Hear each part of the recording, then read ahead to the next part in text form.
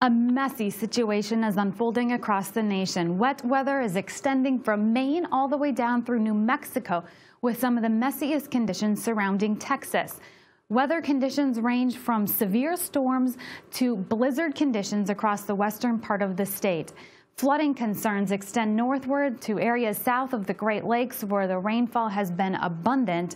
And as we head through the next few days, this area of low pressure will continue to lift northward, spreading accumulating snow into the upper Midwest and bringing the threat for severe weather down toward the southeast. Severe concerns for today, once again, in these orange shaded areas. That is where we have an enhanced risk. Not only is wind and hail a concern, but conditions are right for tornado development.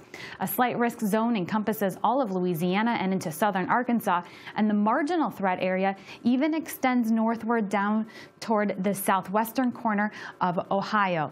Tomorrow, that severe threat will continue to shift into the southeast as the frontal boundary associated with this area of low pressure moves further eastward. That'll include much of Alabama and into the panhandle of Florida.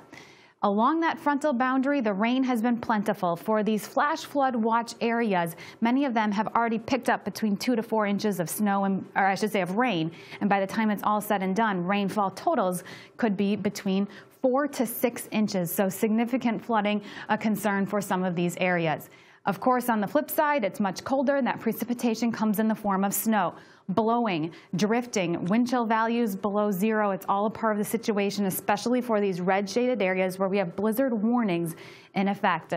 Snow foot drifts could be up and over 10 feet in some locations, while the snow totals could be up to a foot. Wind chill values dropping back below zero. Check back here for the latest updates.